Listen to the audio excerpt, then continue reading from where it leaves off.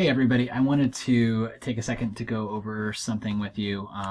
If you were working in the week 6 folder, you see that there was a proctored midterm sessions to see where you were going to be picking, but it wasn't general. It was very general. It didn't have any specifics.